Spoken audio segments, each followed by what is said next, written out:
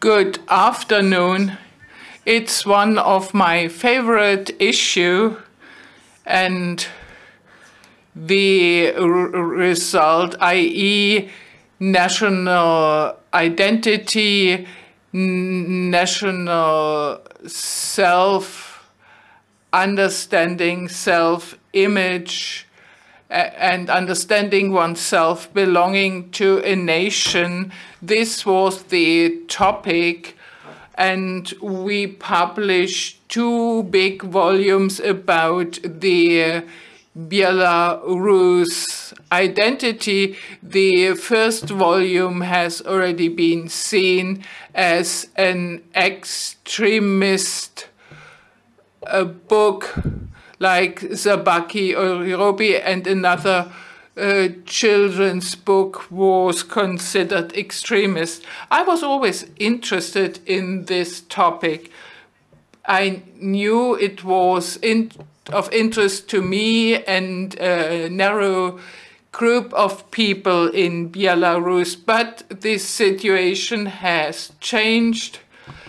As one author told me when I invited him into my channel, he said it was in the middle of 2019, he thought the issue of national identity is now at the very bottom of the development of Belarus, and when it gets up again, then we can discuss this issue again. And I think now this topic is again on top in order to understand whether this issue is also important for people in Belarus. It needs to organize surveys, and some studies have been carried out, and Philipp Bikanau will present one such study. He carried out this study, this survey, and he will share with us the results in order to understand better where do we stand in the formation of a national identity and what the society says about it.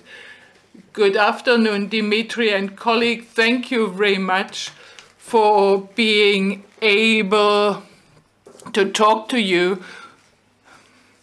As I see our results, they are very interesting. I will try to present them in 20 minutes.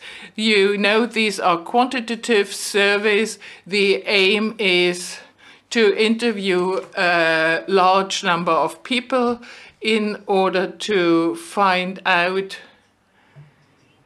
what national identity they have, what different forms exist. And you know, after the first wave of surveys in May 2020, this was still before the election to fix some baselines.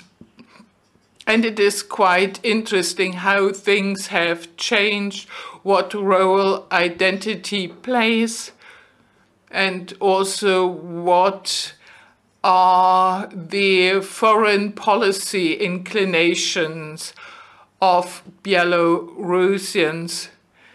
At the end of the presentation, I will show you some links to this study. I will not be able to deal with everything. I have prepared a minimalistic presentation. Sometimes the colors may look a bit strange, and you know, the reason is that my colleagues in the Friedrich Ebert Foundation, who helped me to carry out this study, They also did the layout. It was at a time when Russian missiles destroyed our station. There was no light available. So nevertheless, people have given their best to make the layouts. I do hope that you can already see this slide. The Belarusian national identity.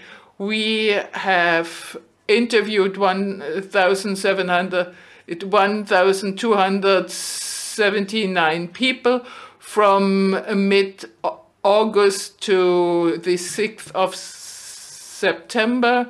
So these were urban dwellers, and actually we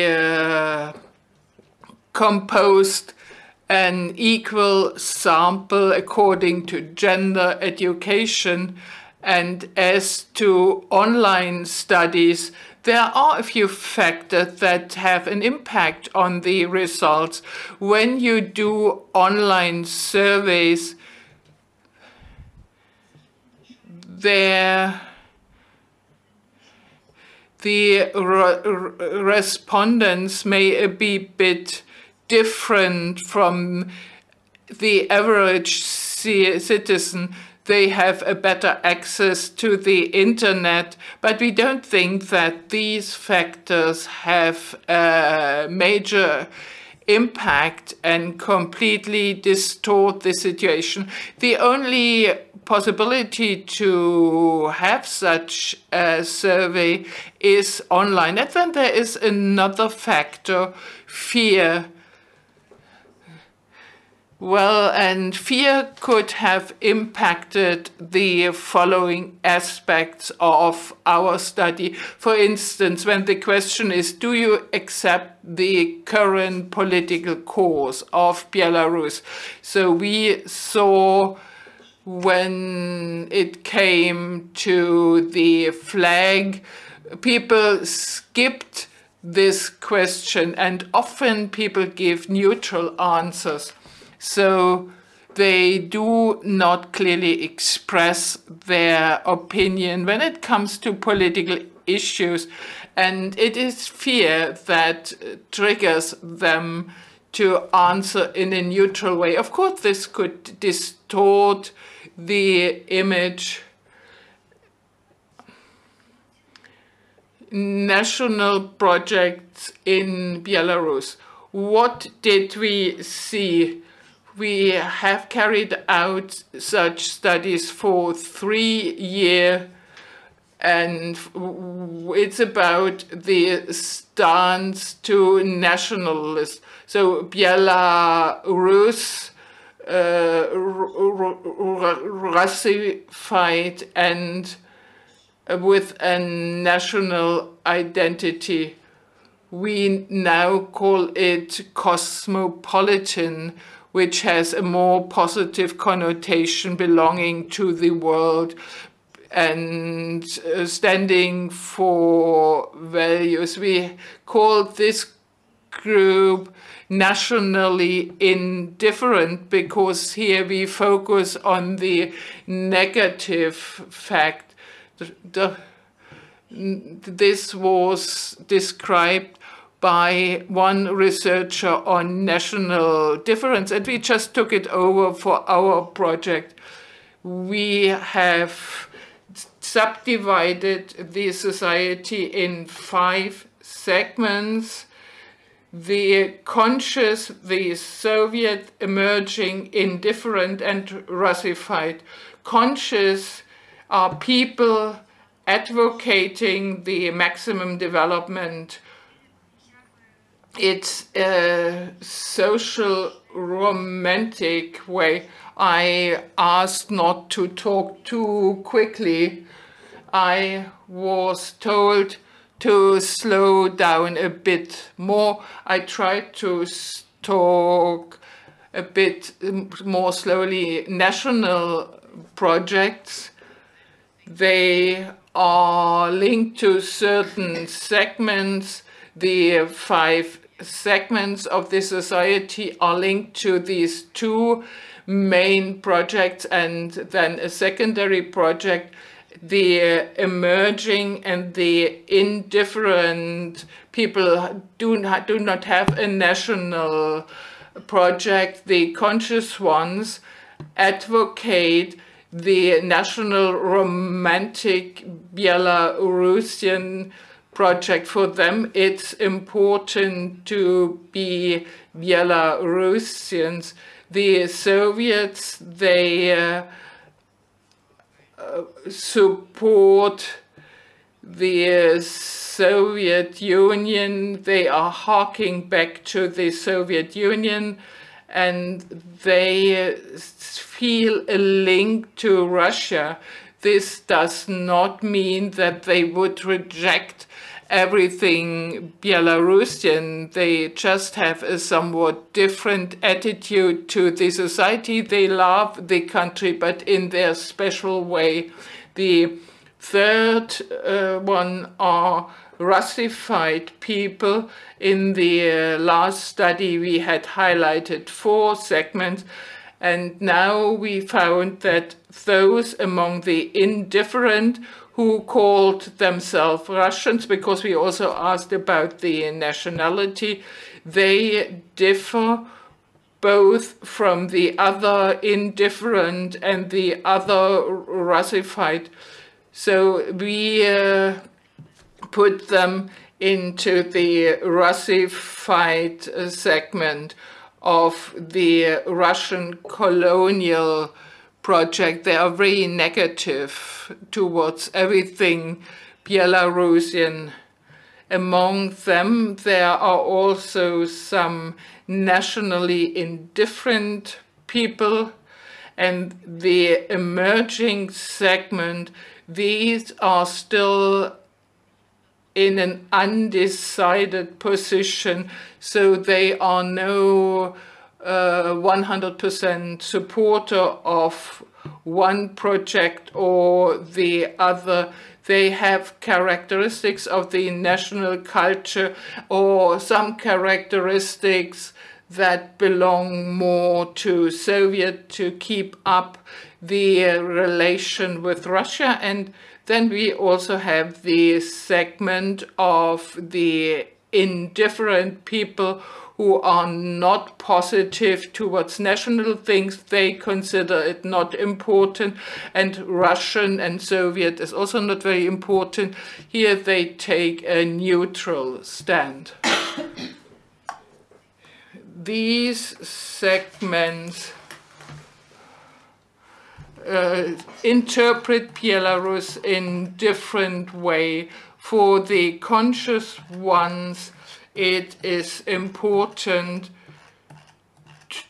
to be brought up in the meaning of the Belarusian culture. Language is very important for them. For them it's important to have a Belarus nationality, but not as important as for the others.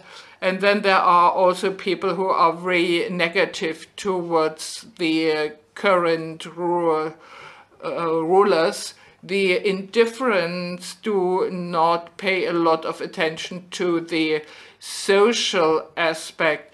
Who are Belarusians first? So those who grew up with the culture. For them, it's more important to have the Belarusian citizenship. How do the segments see themselves? The indifferent see themselves less often as Belarusians. And one strange difference is that the conscious ones see themselves not so much as a citizen of the Republic of Belarus, and this also refers to those who have left the country. They do not feel very Slavic because they do not feel so much linked to the Russian segment. And Belarus patriot, there are some who support the current regime, and others are more for independence. So they love their homelands in different ways. It is very characteristic. So this trinity,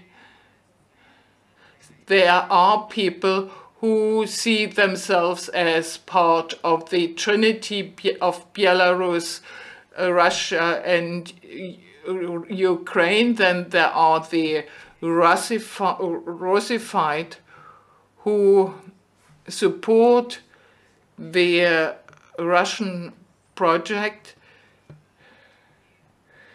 This segment often rejects Belarusians and sees the whole thing as a gray zone, often equalizing it with Ukraine, as you can hear it in the Russian media. Though Belarusians are neighbors, somehow relatives, but somehow they are also limited. The locality of identity is also important when you ask, what do you see yourself? And those who are conscious, as often as the Russified, identify with Belarus, which shows that the localization of identity means that, well, many also see themselves as European citizens because they were expelled from the country, or they see themselves as cosmopolitans. So this is now why we call this category indifferent. Sakharov uses in his work, he compares it to Silesia, or a part of Lithuania, where people do not identify with the nation. So you can see that some do not see themselves as Belarusians because the state doesn't give them the opportunity to give life to this identity. As to the language, language is an important part of identity for the conscious segment. Language is a strong indicator of identity. Well, it doesn't have a communicative function. Only 5% speak Belarusian in the country, but among the conscious ones it is 12%. So this is an indicator, especially after 2020, after the revolutionary attempt. Language was an important indicator, not only for the conscious, but also for the state. So for the conscious ones, it's important. for the Soviet. It's not so important. For the emerging one, it hardly plays a role. For the indifferent and the Russified, the Belarusian language doesn't play a role.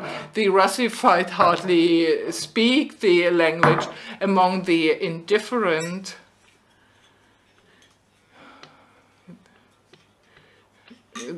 well, there are more Belarus speakers. And of course, you have to know that everything is interlinked with the consumption of media, which is very important for your conscious. So now we differentiate according to the consume of media. The conscious are actively consumers of non-state media. This pro-Soviets is totally opposed to this. About 20% actively use state media, and the others below 12%. If we examine the channels, a large part of the Belarusian society is in the field of the Russian or state Belarusian channels and media. There is no space for the Belarusian national romantic project. It is pushed away by the Russian national or other projects that have been elaborated earlier. So they are isolated in their own bubble.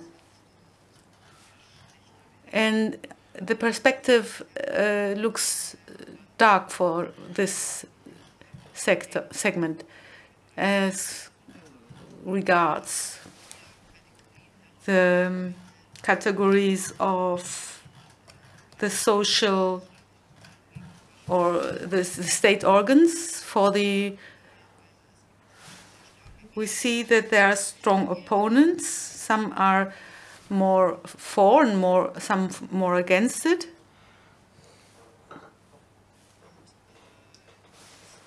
The conscious are strongly opposed to the state media. The Soviets are strongly for the state institutes, and the emerging are more for or more against it, so they are in all segments. So you have a correlation between pertaining to a national project and the conflict in the Belarusian society. So the values are very different. The conscious belong to the values that I show here.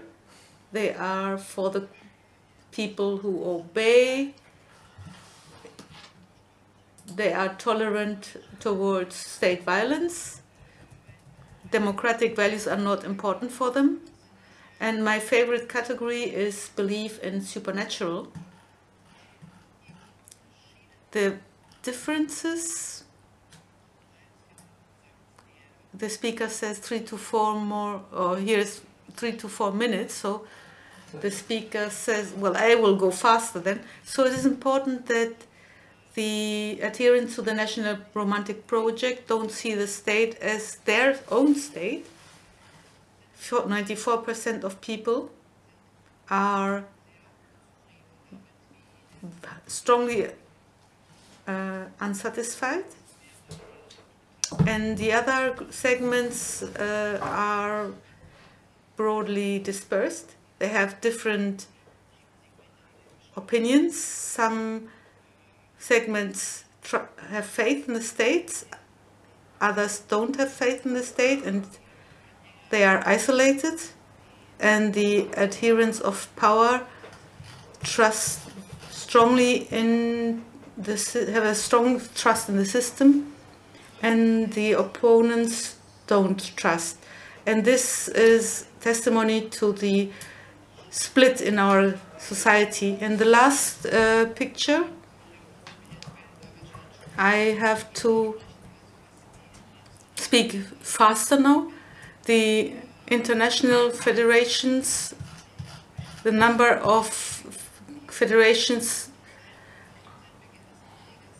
the number of people who want to be allies with Russia has increased. The conscious want to be part of the European Union, and the Soviet segment wants to be part of the Russian Federation, and half of the sample want to be neutral. Those who are neutral, if they have the choice between Russia and the EU, the neutral segment is more pro-EU because they are pragmatic thinkers. They want to be friends of everyone and they want a good development for their country. So this is a pragmatical stance. The colleagues from earlier studies saw the same results. My colleague on the panel, Korshunau, has published a study on this as well, and the pro-Russians choice remains constant. It is more an emotional question regarding certain questions about the EU.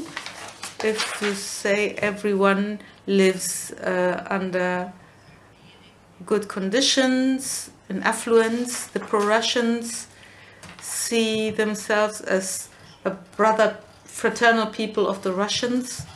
So that's less pragmatic. As far as the integration with Russia, the conscious are highly opposed to it. The Russians is Russified as well. The sympathy rose, but nobody knows really how they could integrate, and no one from the sample wants to be integrated completely with Russia, maybe up to 50%. The media consumption plays a role as well in the question of the support of Ukraine or Russia in the Ukraine war.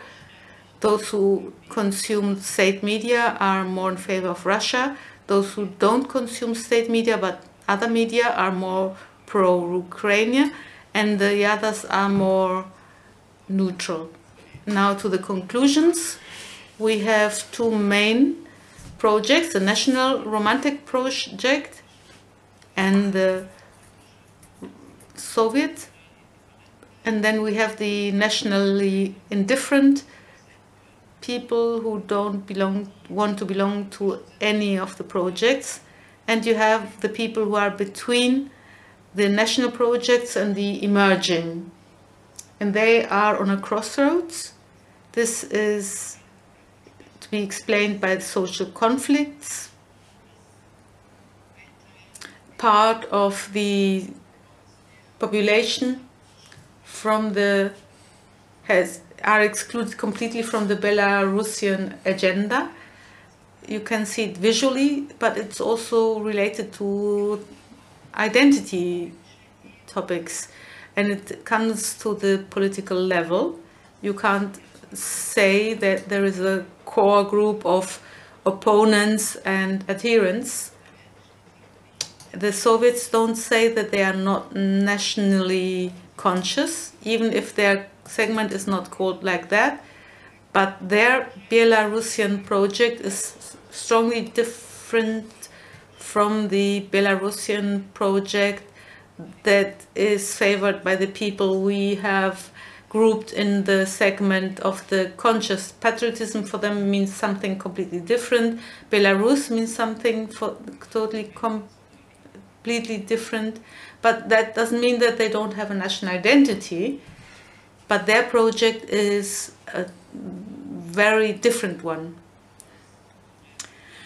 To give you a resume, a brief overview of the conclusions. It's not really a very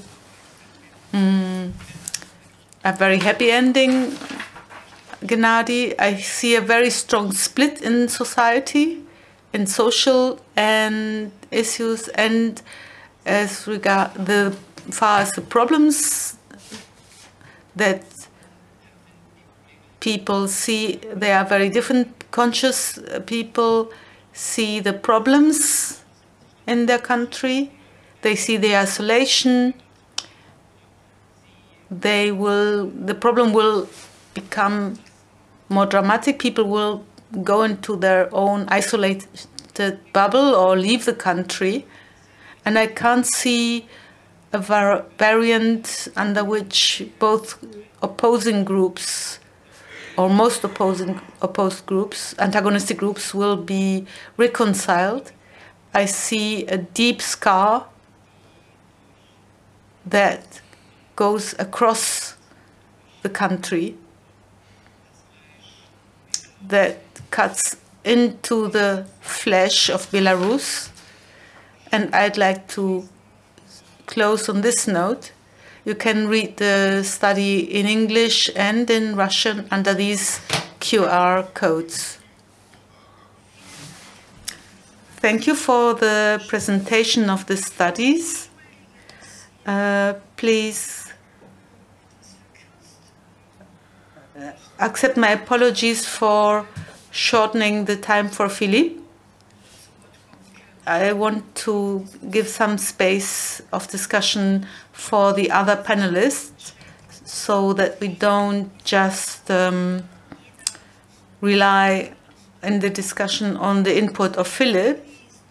You can read for more details in the studies. You can post comments as well. I want to widen our look. I want to apologize with the other panelists. I tried to find a way to integrate the presentation of Philipp, and I hurried so much that I didn't present our other panelists, but you see the names on the screen, so I will be brief. I didn't bring the list with me. All three people were in the part of the program DRX, and they are present in the book with their ideas on nation. I will address Natallia first. The topic of religion was briefly mentioned by Philipp. I don't know if he went into with more detail in his study, but if you talk about religion and identity and the development of the national identity, what's the role of religion in the Belarusian nationality project?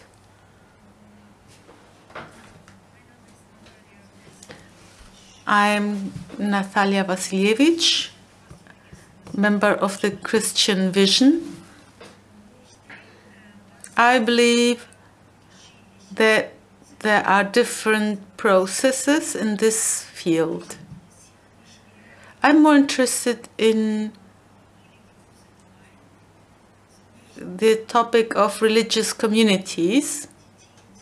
Don't restrict my studies or research on the identity or religious identity. I'm interested in how religious communities undergo change. And we see a number of processes going on. There are vertically structured levels in these communities. That's not always bad and doesn't always have a negative impact on the religious community in question, which means that the initiatives, that the grassroots initiatives, have a more important role.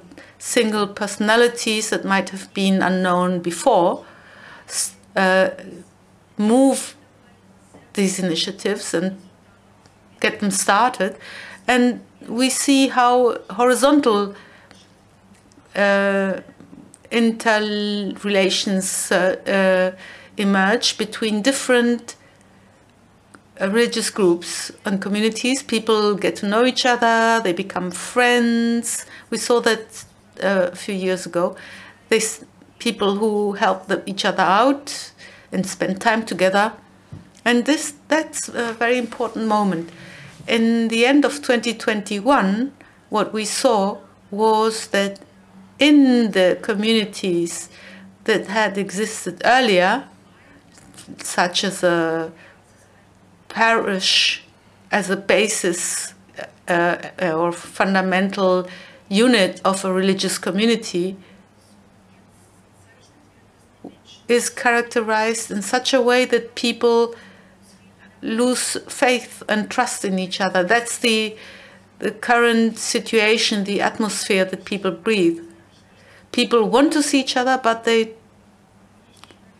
don't trust each other anymore so much. The Catholic Church, for instance, when they have a large meeting where they bring up research studies undertaken in different parishes, these studies show that Catholics say it's more difficult to build up relations in the parishes because people don't trust each other anymore and isolate themselves. This shows how important the interconfessional dialogue is. These are people who took part in the protests, or maybe not, because they were passive supporters. So people build up relations not according to their faith, but according to their beliefs, political beliefs or ideas.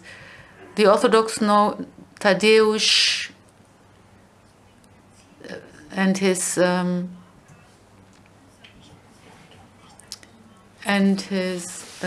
sermons. So the religion is not the marker, but the process is a long-term process.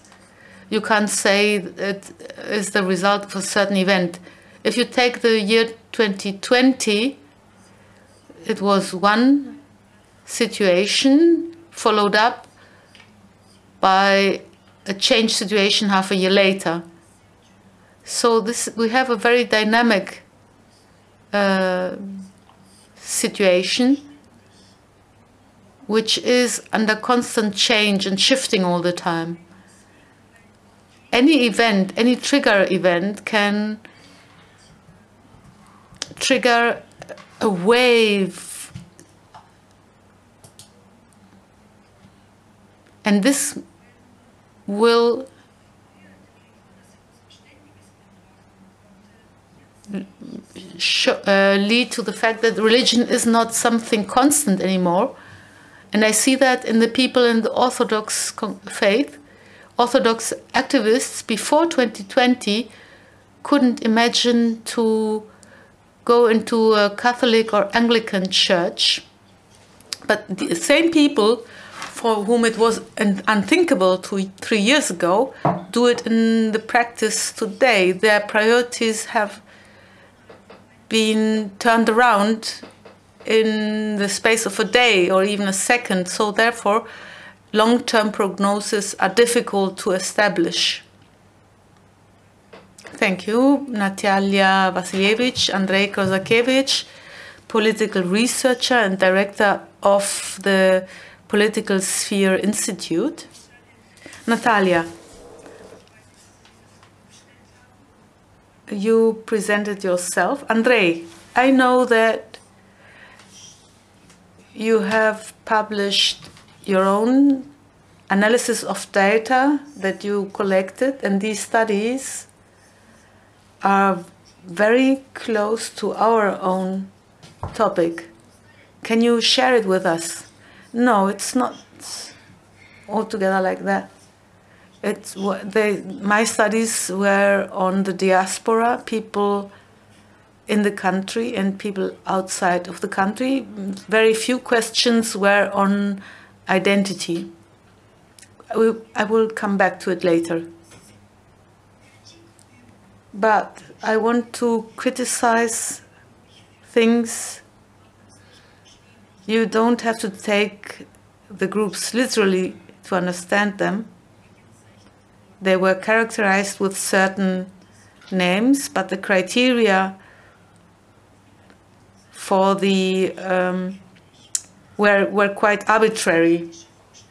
There are theoretical ideas of Philipp about what the identity should look like in Belarus. And this leads to these empirical ideas. In the last one, there were 12 points, 10 or 11 related to language. The Romantic project is actually a linguistic one, generally speaking. And this is not quite appropriate looking at what is happening in Belarus, thinking of other elements of national romanticism, for instance, history, how many people think that the princedom of Lithuania is the origin of identity. If these things were also included, not only language, then the outcome would be different. There were other studies by Novak, the Institute for History, and they used quite a different structure. So the representatives of this narrative accounted only for 25%. But it's another big issue. It should be thus discussed separately. But about our work, these studies, we carry out the way we research the Belarus society.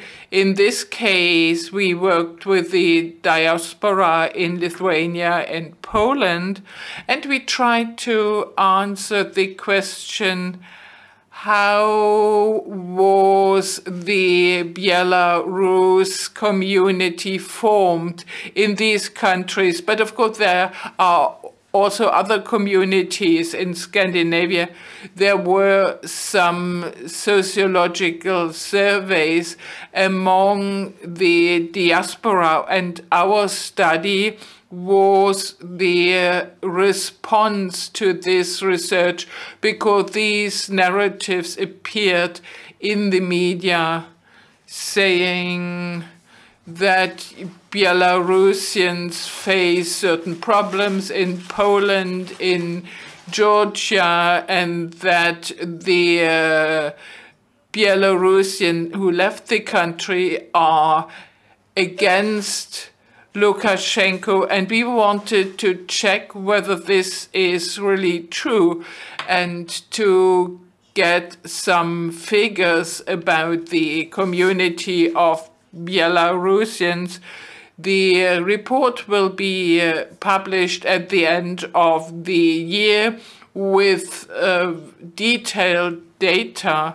Here I just would like to shed light on some important points, just to show what the Belarusian diaspora is. There was a wave of migration from Belarus to Europe. It started in 2017-18. So there was already an increase before 2020, which was followed by an even bigger wave. And we look how many people left the country for political reasons, for economic reasons. It's not so easy to define, but during the last 5 years, we see many have left the country for economic reasons. we see more intellectual politicians in the media, and we think this is the diaspora, but it's probably not the case. You also have to understand the social structure of the diaspora. Looking at extremist Telegram channels, we think these are urban dwellers, IT experts, but our statistics available, especially in Lithuania, you know, we mainly looked at those with employment contracts in Lithuania. These were people working in logistics, construction, and in the manufacturing sector. The IT segment is, of course, growing, and this year it's closely connected to the war, the relocation, etc. But generally speaking, it's not such a big group. And you can also question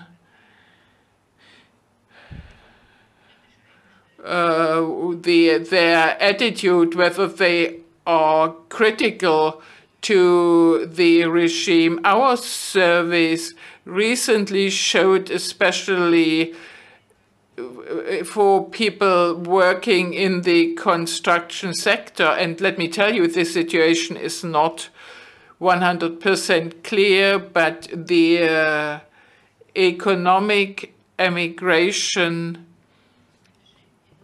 is not so much politically determined. And we often have the idea that people leave and are part of the diaspora for these reasons, but this requires more research work.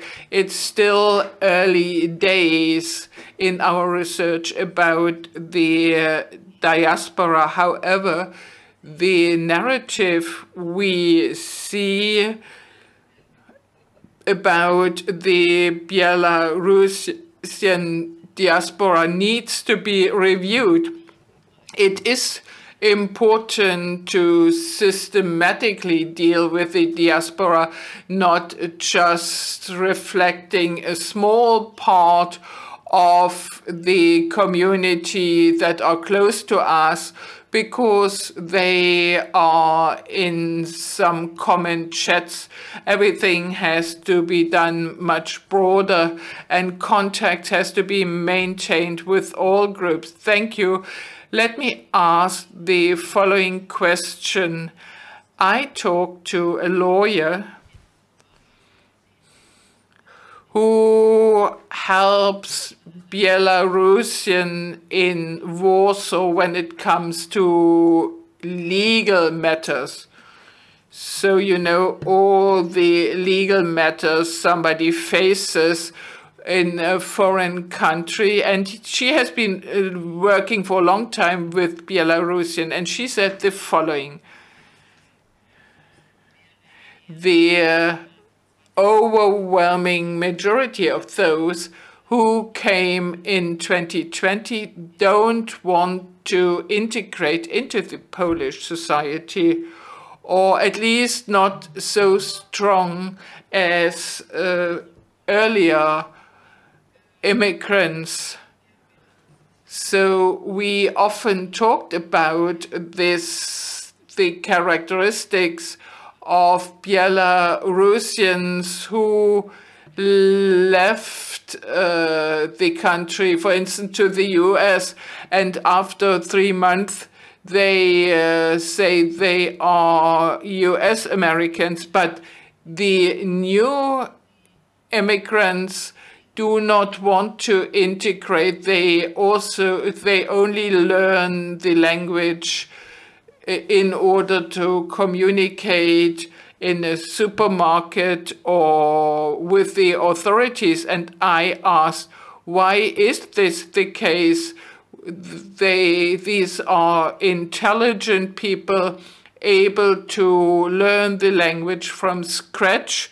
And the lawyer told me, no, they just do not want this. And they only want to find a job in companies from exiled Belarusians. We call this Belarusian towns. So kinds of cells are formed, and which is later then transferred to Belarus. This is my question. You did research in the diaspora. Did you notice something like this? Yes, actually, I share this observation. We do not yet have any robust figures, but it should be quantified. I would explain it in the following way. When people left to transfer their job, they now leave the country in a group of friends or through a telegram channel.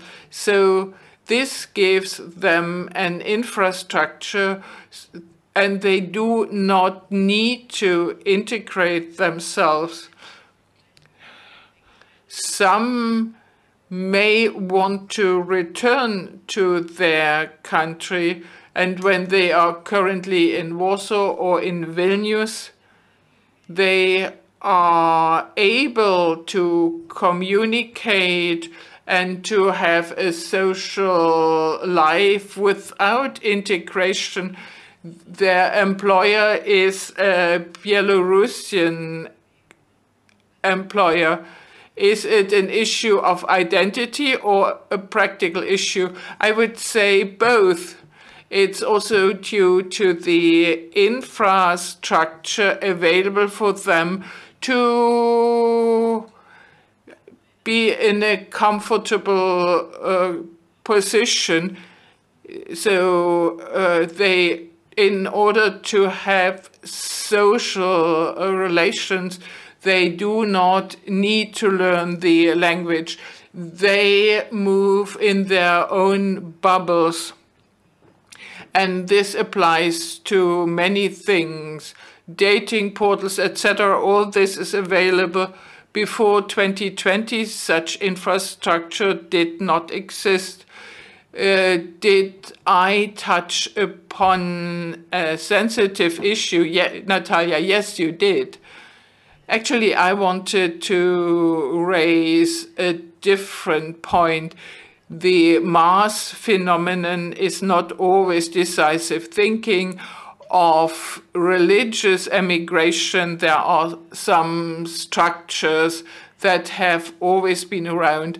The role of the London Catholic community, which for a very long time were the only medium, and these were not 100 people, but just some individuals. However, this group managed to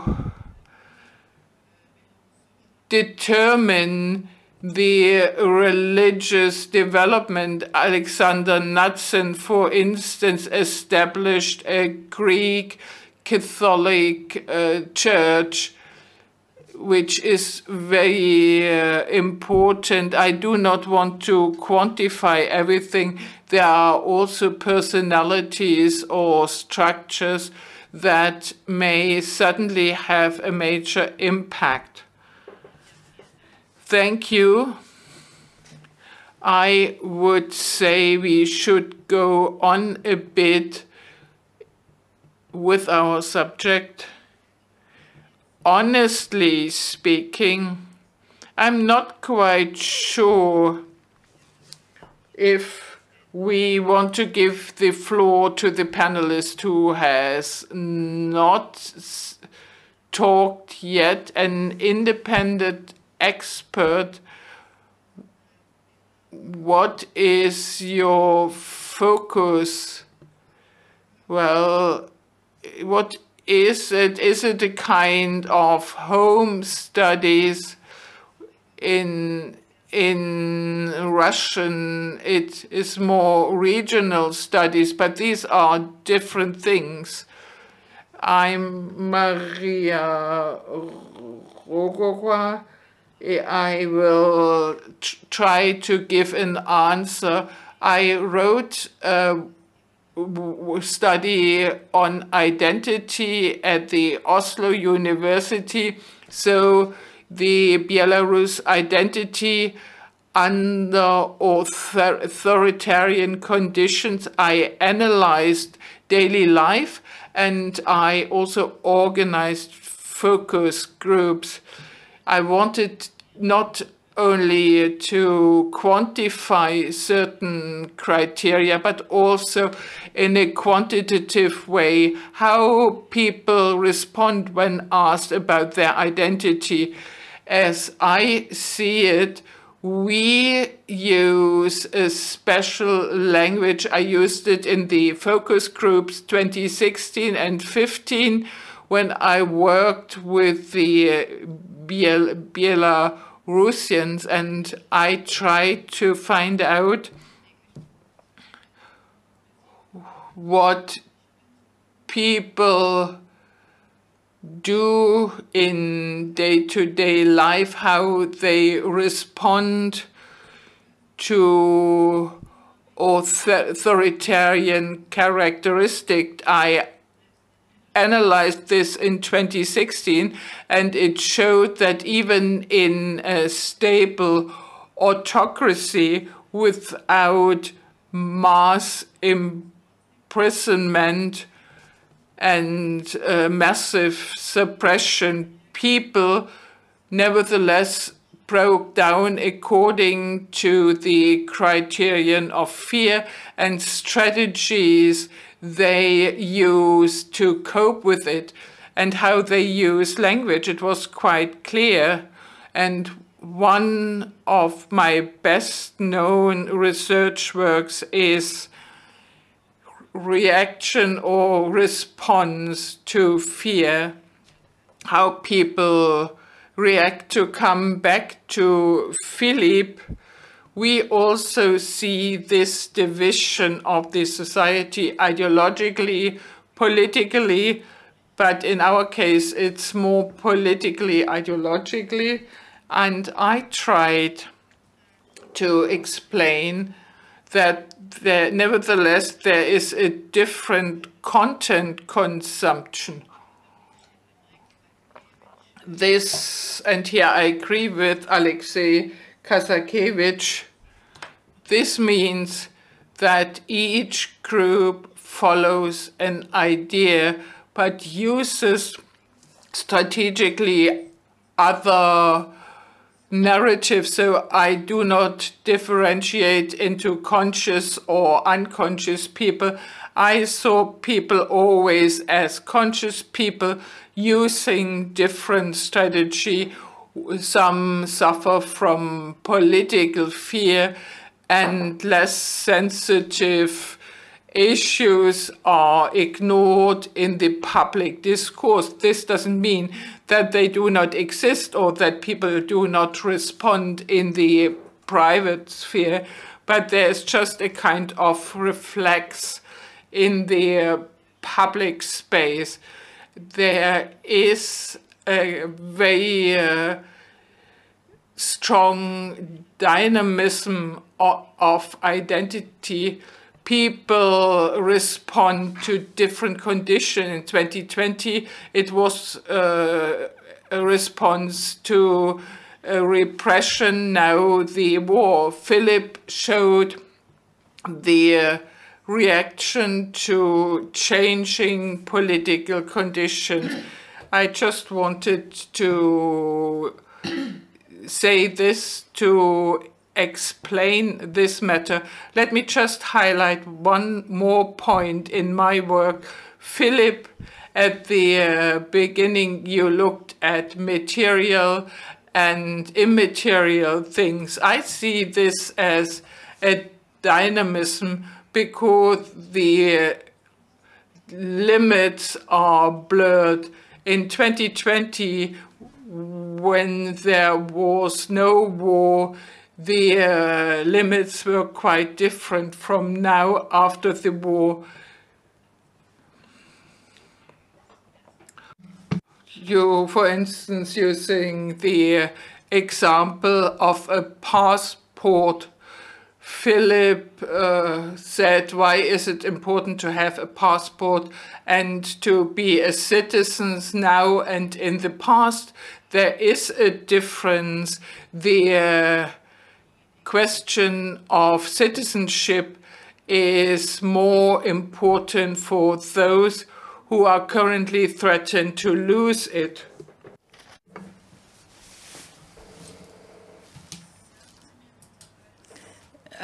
Please, as an expert, could you tell me more about the influence of fear on identity? The more we got beaten in 2022, the more we become self-conscious about our identity.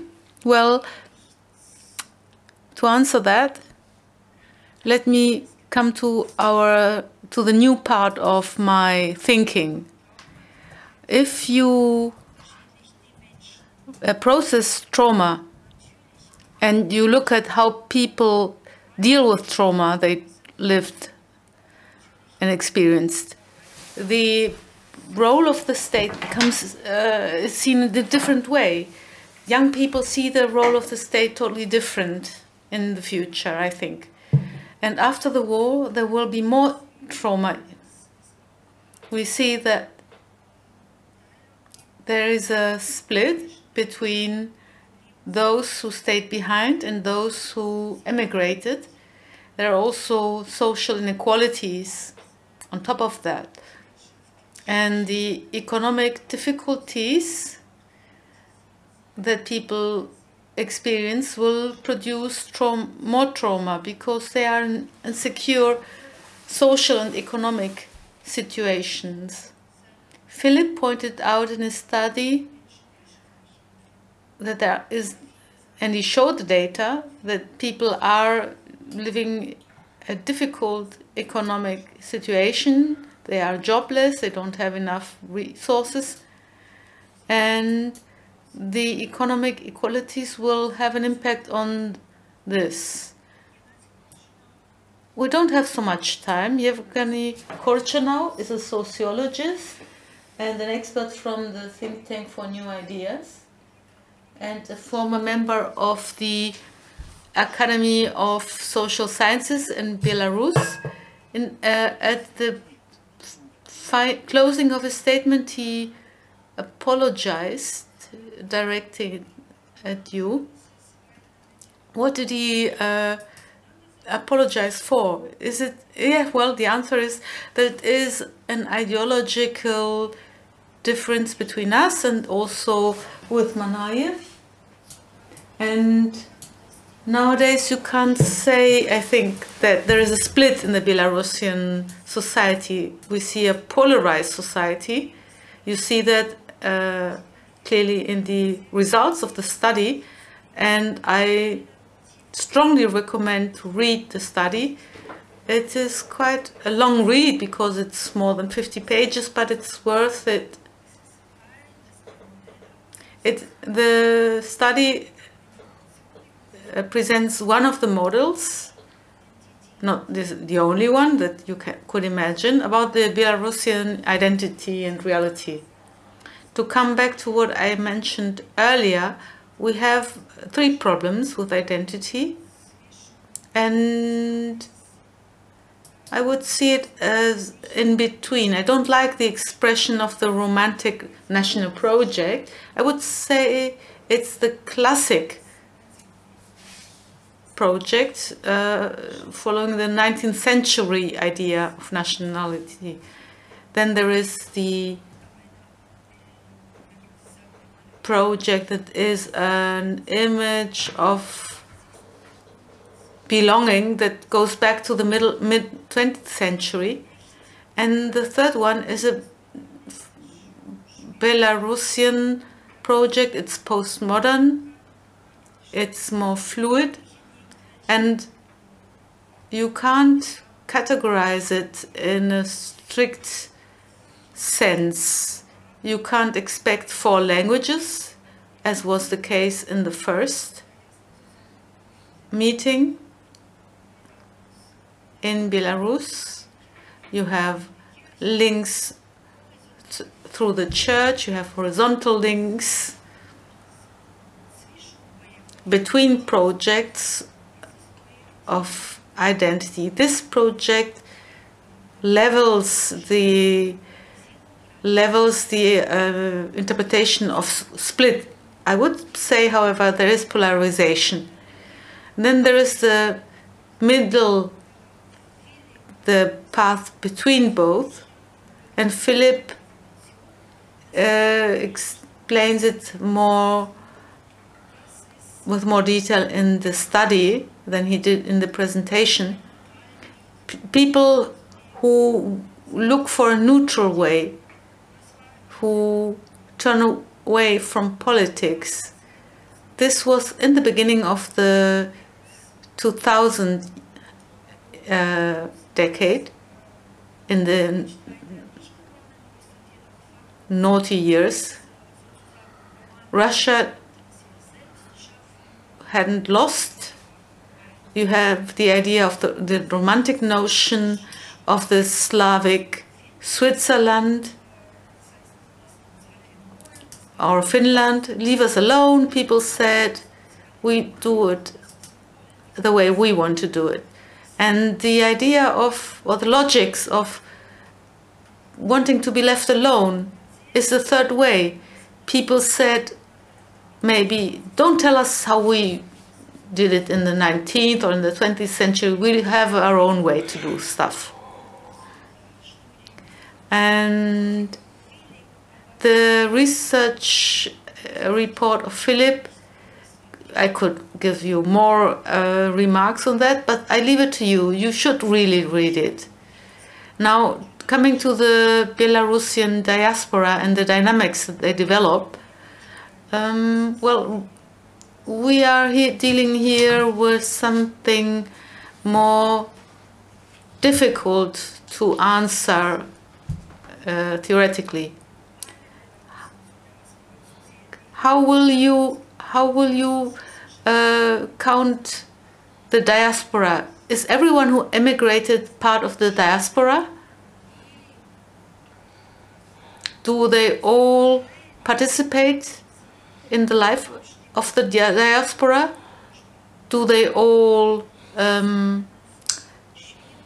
take part in the polls?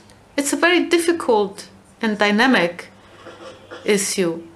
When I made a study in 2020 or 21 about the Belarusians who had emigrated, they all said one thing,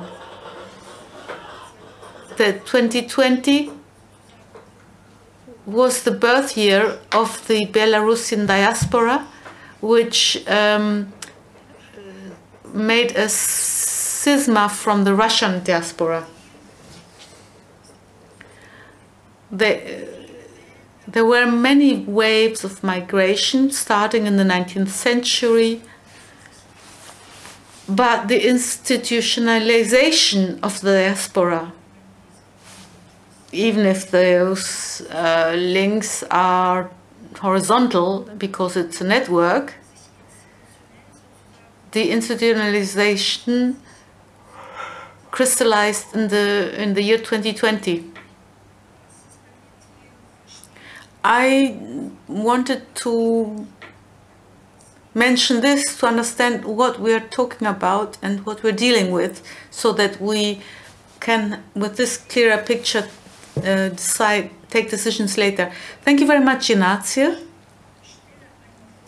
My question that I put forward to you and to the audience is, 2 weeks ago in Euroradio, we had in our program a guest called Schwang-Hofi,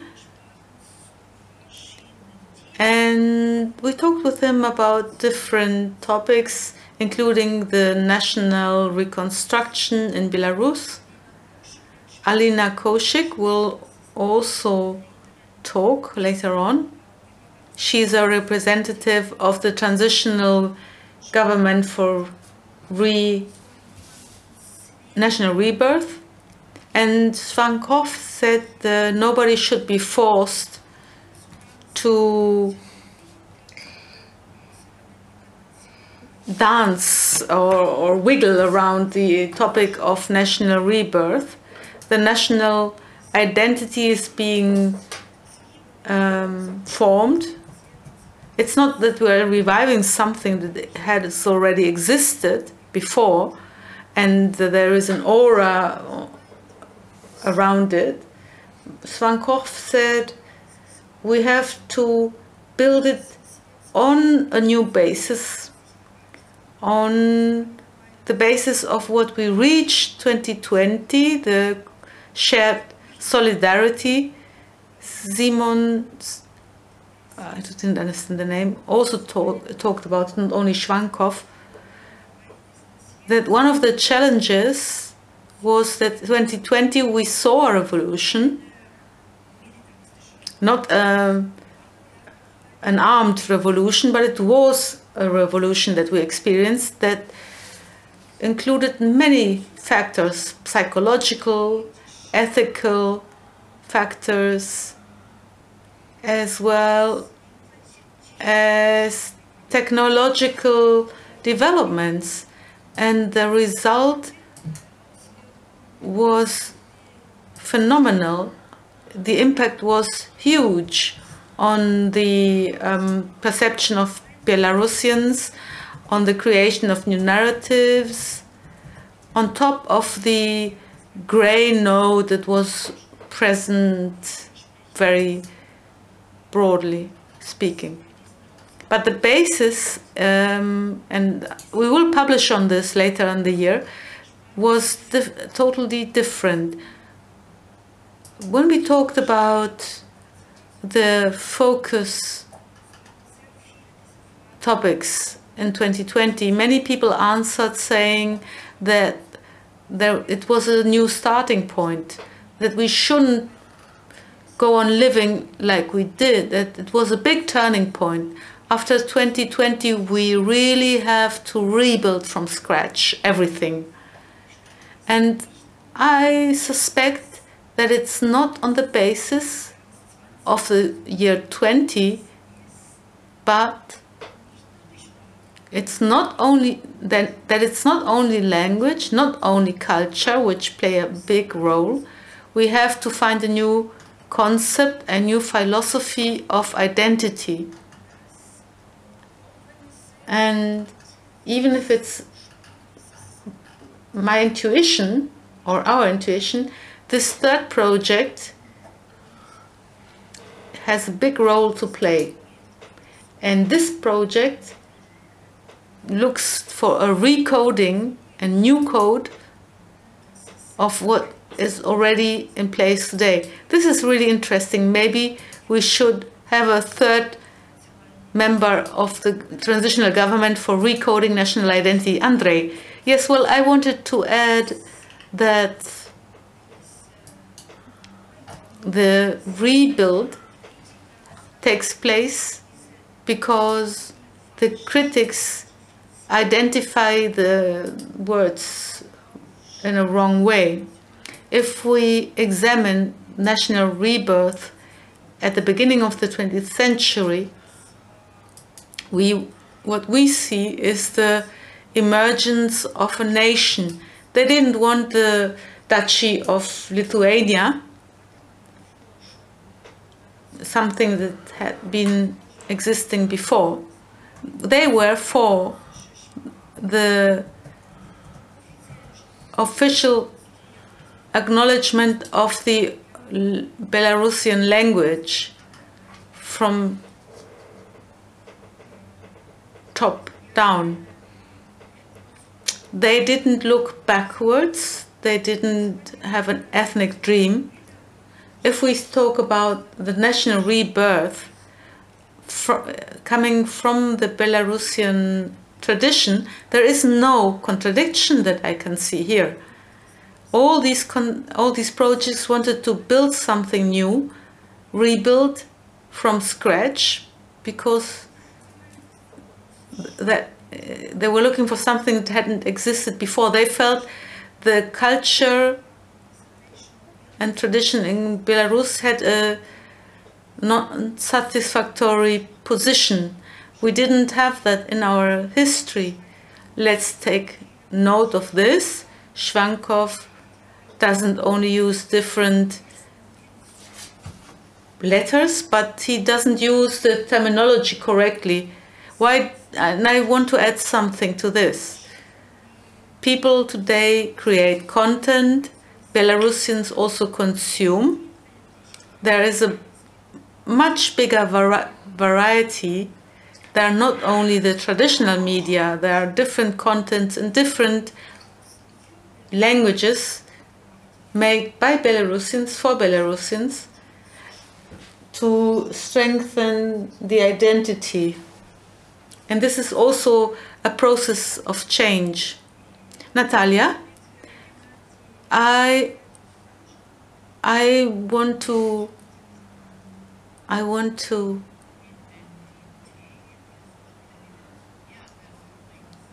she stopped. The word identity, she goes on, the word identity was examined by language experts of different regions in Minsk, areas in Minsk. And if you asked in Belarus, do you want to go to toilet? The answer was in Russian. If you asked for the library, the answer was in Belarus. Depending on what you were looking for, was the reaction regarding the language that the person used to answer. So answers in Belarusian was more for literary topics, and I think you could use me as an exponent of this phenomenon. I am interested in the dynamics and the triggering moments that emerge abruptly and change the individual in an enormous way, changing his identity and his attitudes. We can see this since 2020. The idea of the peaceful protests was followed by an authoritarian approach and regime. And what had been so important in 2020, namely to protest in a peaceful way against the authoritarian regime, is now formulated by the same people in a totally different way. They now will maybe offer radical ideas saying that you can't take down an authoritarian regime in Belarus without using violence. So there are people who change radically in a very brief space of time, triggered by certain experiences, by trauma, by existential angst. I could mention examples where people who are threatened to be imprisoned and the person says, no, I stay in Belarus, I don't want a humanitarian visa. Certain events, however, can make him change his opinion in a radical way. His opinions on his fate and etc. can change radically in a very short moment. выдумано какое-то. Well, this makes me think about a dream to develop a code like in a science fiction film, when you hear a code word and you recall that you lived in the past as a spy. Well, one could have a code word like this. Well, we still have 20 minutes left according to our program. Are there any questions?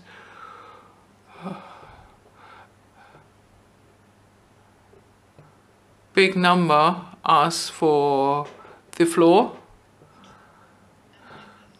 Let me try to speak slowly. I'm a gender studies expert. I've got a question to Philipp and a methodological one. How did you manage to make a balanced selection and to make sure that the group was representative? And then a question to all the panelists. Will the results of the different research work done, are they used by democratic forces? And how do you see the cooperation of these research centers with democratic forces? Philipp. Well, thank you for the question. My direct answer is we used quota to structure the selection. We developed quota to ensure the representativeness of the surveys. Then we made some adjustments, and according to the parameters, the place of living and the level of education, when we saw, for instance, that too many people with a university degree were included and too little people older than 55, we had a standardized procedure to balance it. Well, there are pros and cons to this method, but actually this was our approach based on quota and stratification. Whether this research work will be used, let me say, currently there are not many options. Perhaps it's not so obvious, but part of the 2020 campaign was based on the outcome of our work, and it also led to a better understanding of the internal situation in Belarus. And it is easier to keep contact to democratic forces outside the country, and also between external and democratic forces that stayed in the country. Thank you very much. The question whether they are used or not, well, I would ask Grenadi.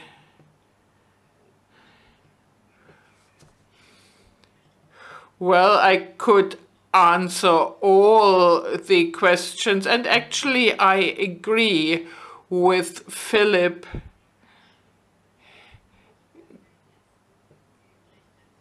The data are collected into a targeted way. They will be analyzed. Whether it will have an impact on decision making, I'm not so sure. But there is one example today. We used independent chats in Telegram. We were invited to participate in an independent study about educational issues. So we get independent inquiries and the democratic forces have access to it. Well, two influence channels. One are media. This is the broadest channel. This is how things work currently, and then also some consultants or advisors are invited. The politicians will not read a 50-page study if they do not commission any studies, but the media and the respondents to of the surveys will or can have an impact, sometimes in a rather unexpected way. For instance, in Estonia, whether visa should be abolished for Belarusians. There the political decision makers came and said, yes, it should happen because all Belarusians support Lukashenko. Then there was a survey, 76% were in favor, and the people who had to make a decision Googled this and found different data leading to quite a different conclusion. So media are an important issue here, and these studies are taken into consideration. And you can also join Telegram chat groups.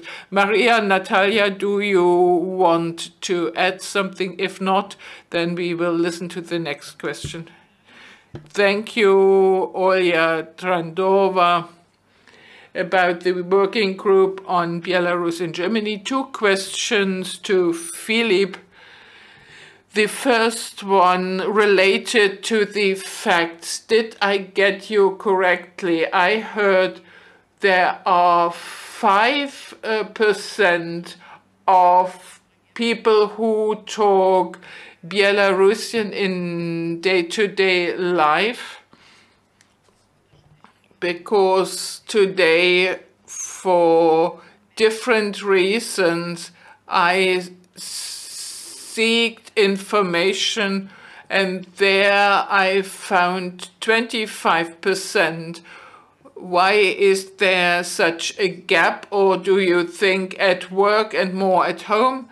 And my second question, the slide about the Slavic Trinity, Belarusians, Ukrainians, and Russians.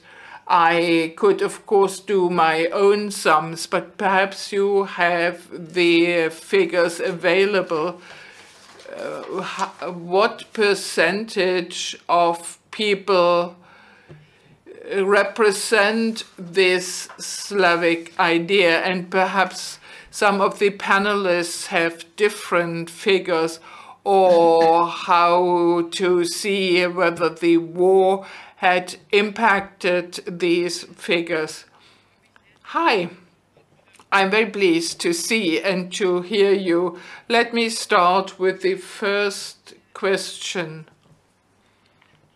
I think the difference stems from the fact that we mainly asked urban dwellers, while the census is carried out everywhere in the country, also in the rural areas. There the percentage is higher. There are also more Belarusian schools. And of course, also the online sample may lead to some deterioration. We came up with 5%, and I think the reason is that we asked urban dwellers. The first study was carried out in 2020, then we wondered how to pose the question in a correct way. So perhaps some people also misunderstand the question. So, but I think the difference is that we didn't ask rural people. And the second question, well, we looked back 3 years and the war had a much stronger impact than 2020. In May 2020, we had 61% of the people who saw this Slavic trinity, and in October it was only 49%.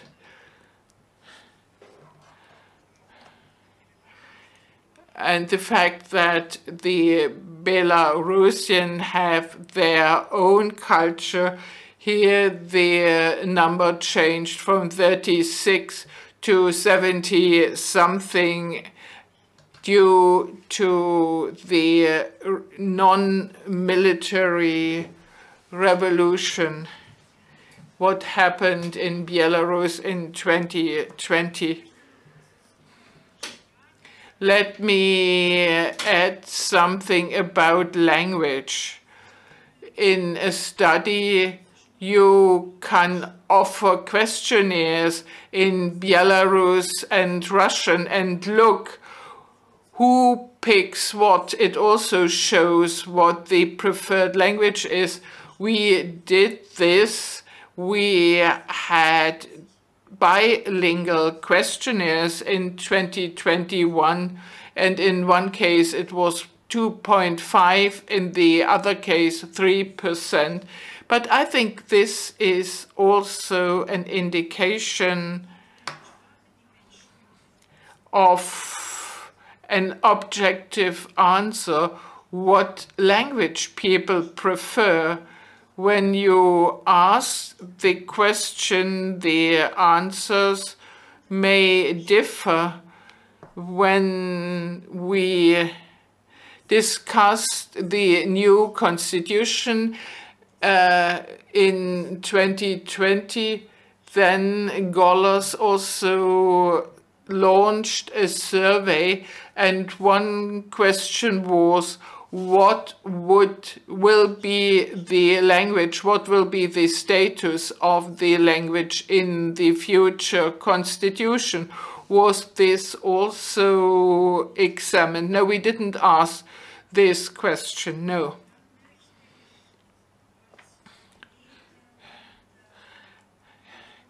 As a representative of the Orthodox subculture, I pick the question about a uniform Slavic project whether Belarusians, Ukrainians, and Russians are one people or one community. It's really difficult to say.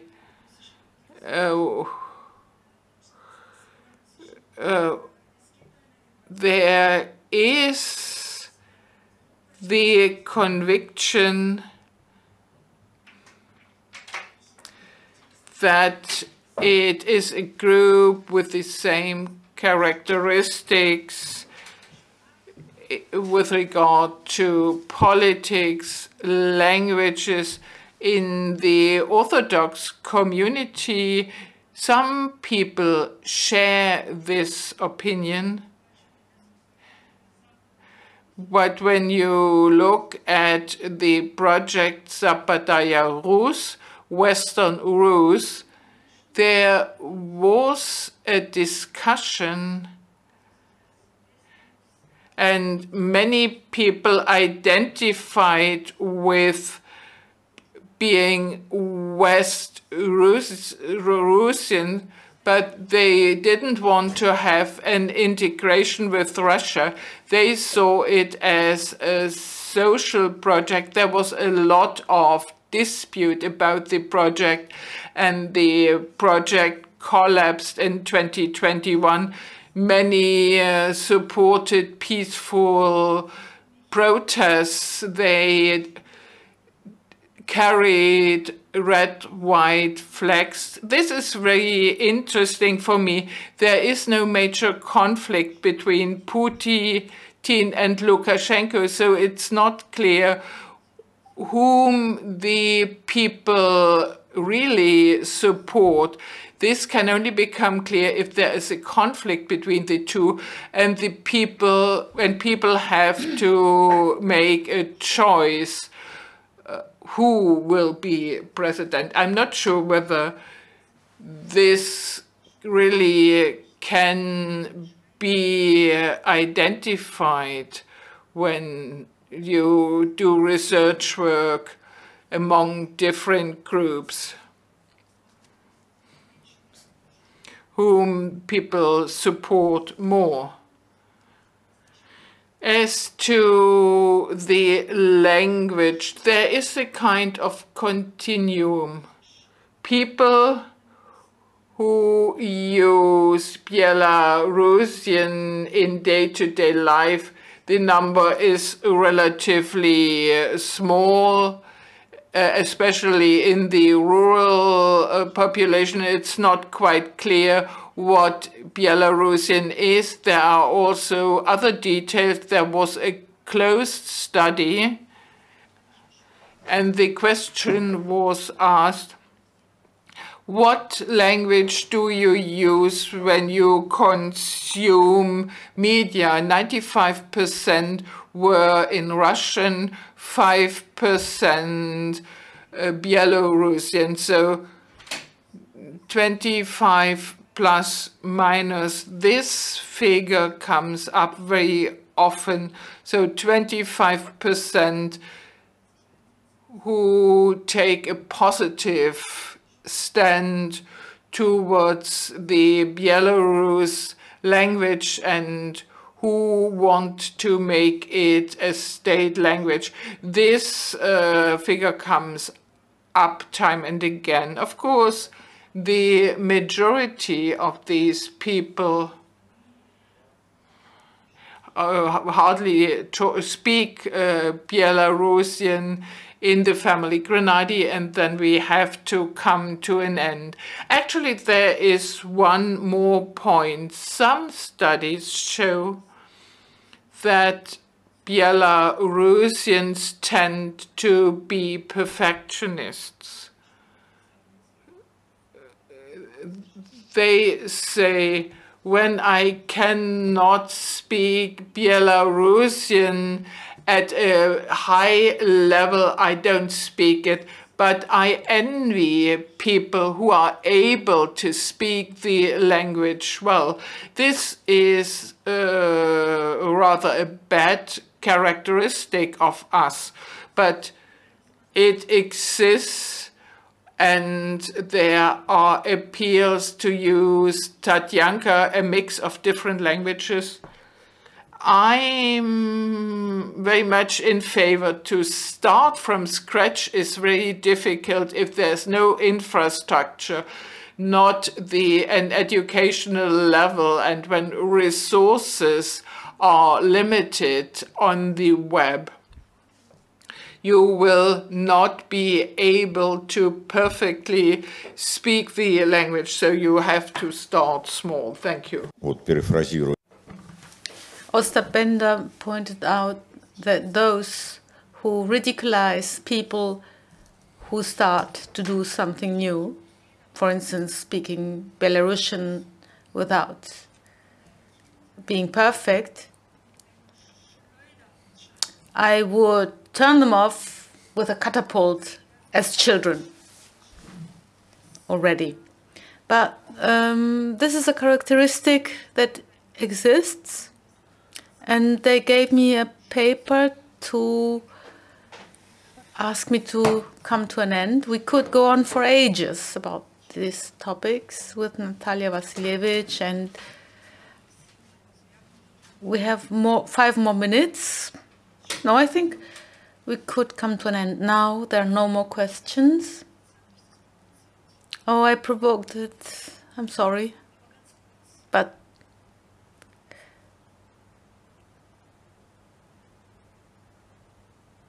keep it short, please.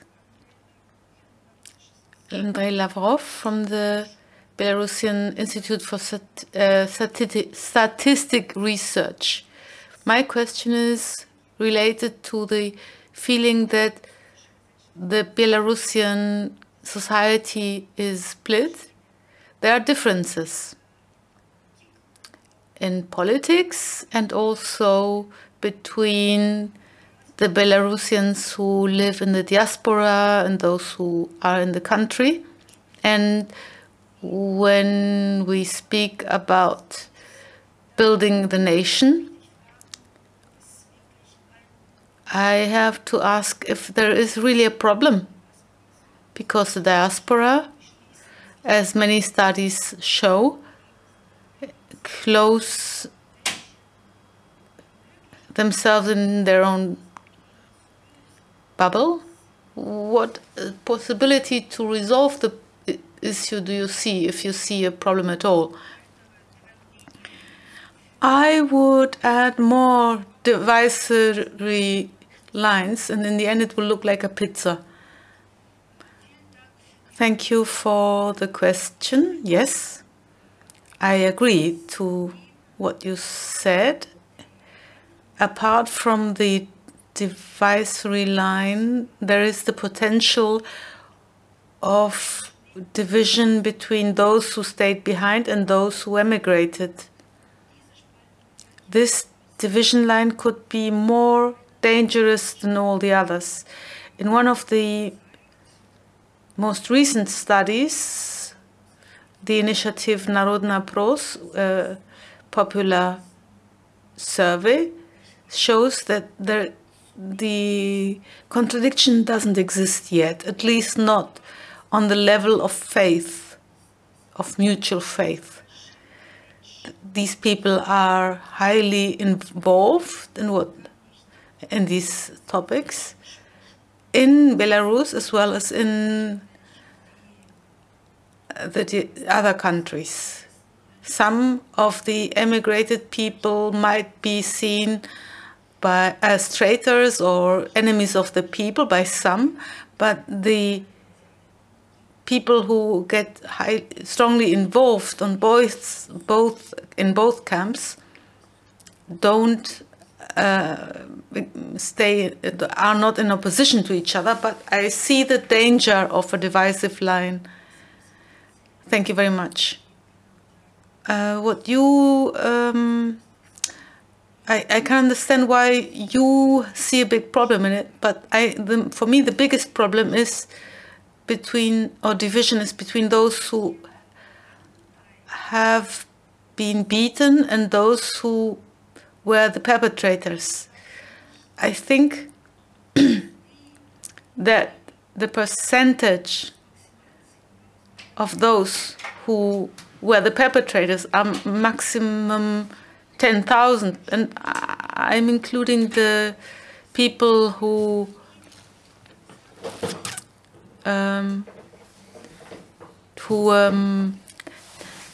informed, the informers. There were it was a widespread phenomenon. There were files with informers, people who informed on the neighbors. But as far as I'm informed, there were no more than 4,005 to 4 to 5 months. Of course, there were people who were actively involved in informing. Often it was just a simple telephone call because someone was being loud, etc. So the percentage of people who were denunciants or denunciators was quite small. You might have expected to have many old age pensioners to make a phone call when prices rose, but the number of people who made those calls was quite low. May I make a remark? I hope there won't be a divisory line between those who denounced and those who didn't. I agree, Gennady. I see more acute problems founded or based on the political attitude. There were not so many people who were perpetrators and beat, but those who associate with those who beat and those who were beaten, you see huge differences in the dozens of percent points. And most of these people, to put it mildly, stand in a strong opposition to each other, almost as enemies. And I think this is much more higher than just the 10,000 mentioned earlier. There are arguments for it that I pointed out earlier. They are passive, they don't associate with the state in the years since the revolution, which is a period of more than 2 years. They didn't do anything, and they are not in any fit state to do anything unless there is a directive order from above. This is not a basis to join a war or the love of Belarus, to become active, and sovereignty as something valuable. Thank you, Gennady and Andrei. Let me come to the division between those who stayed behind and those who left. I think this is a debate that is quite futile, because the numbers are very low of people who left. 500,000 people. I think we should say 150,000, and even that is something that you can bring down by taking out the number of people who left for non-political reasons. So what division are we talking about? There is a very small number of people, and nobody has a very high animosity towards them. You can't say you don't know the reality or whatever. I think that's not the case. I think the numbers and the sociological research can't confirm this. And you can't compare the groups. We have dozens of thousands on one hand, and on the other hand, you have millions of people. So they are not all loyal towards the powerful. Thank you very much for if I can believe the comments on my stream, I am quite